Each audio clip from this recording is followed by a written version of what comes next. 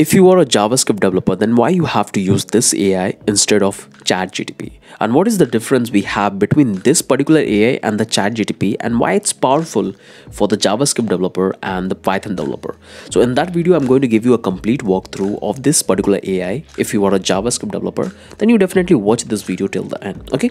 So the best part of this AI is that this AI is also built by OpenAI, those who build the ChatGTP.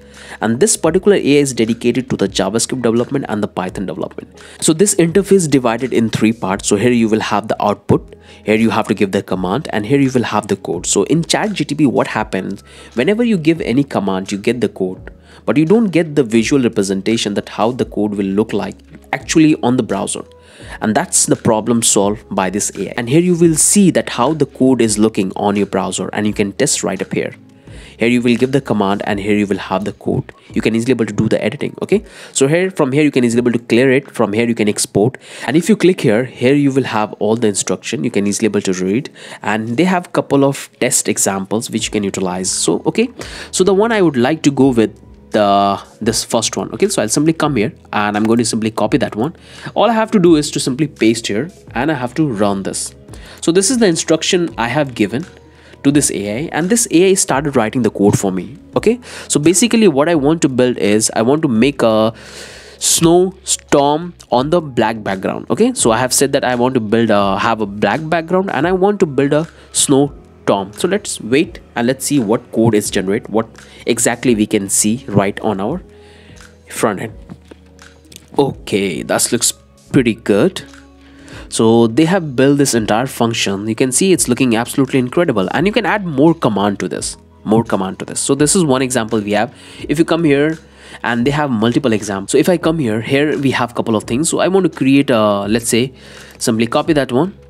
So I want to create a red ball bouncing around the screen. Okay, so this is what I want to create. So first I have to do is I have to simply refresh the browser. Now I have to simply paste this. So I want to make it make a red ball around the screen. So this is the command I have given. If I make this call, and it's going to write the code for me. So just wait. It's writing. So it taking the div, and it's applying all the styling using JavaScript. So, okay, there is no HTML, no CSS. All the things you can see, it's focused on the JavaScript. So just wait. Let it be complete.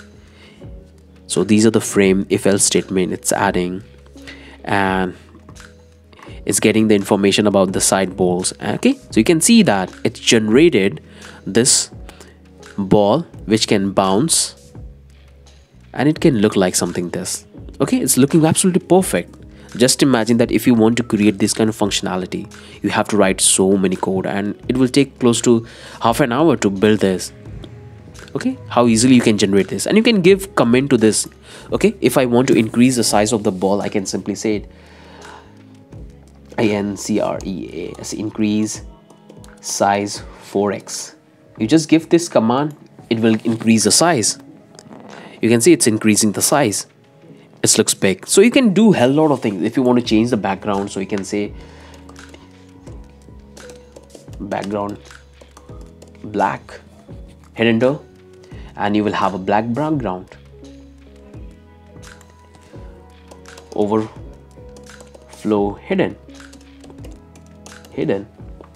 Just save it, and you will have overflow hidden. It will not overflow at all. You have removed the side scroll bar. So it's looking perfect. If you want to increase the speed of this circle, you can do that. See, increase speed 4x, and you have to give the command, and it's going to increase the speed.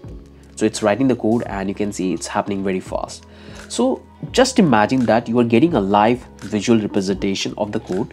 You will have this entire code, and you can easily able to do the editing from here. You can click here, you can delete, you can edit it, you can do a hell lot of things. If you want to add any image, you can give the instruction. So here I have written the commands. Okay, so if I want to add, I'm going to simply copy that.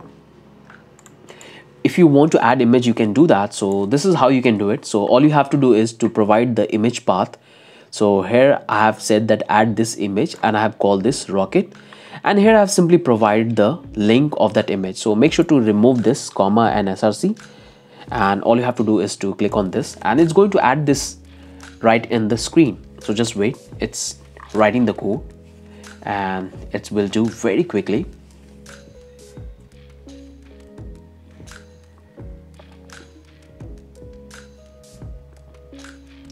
So here it's added the green.